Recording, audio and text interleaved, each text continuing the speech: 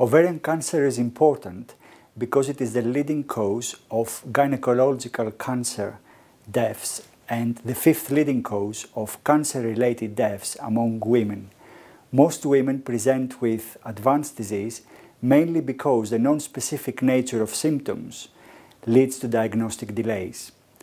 Recent data have shown a fall in ovarian cancer mortality rates in the UK, but rates are still higher when compared to other European countries and the United States of America.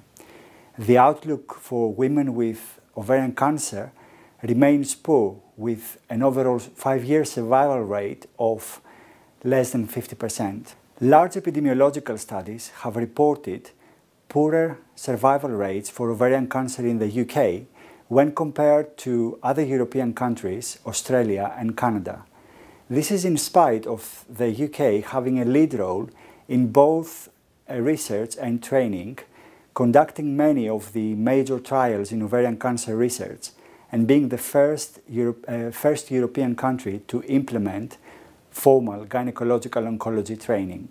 In addition, surgeons in the UK achieve on average lower surgical cytoreduction rates in patients with advanced ovarian cancer. The aim of this review is to present an overview of clinical epidemiology for epithelial ovarian cancer in the United Kingdom, with an emphasis on incidence, mortality and survival rate, trends over time, trends by age, international comparisons and national and regional variation in survival, incidence and mortality are presented in the context of a major reorganization of cancer services that took place in the UK over 10 years ago.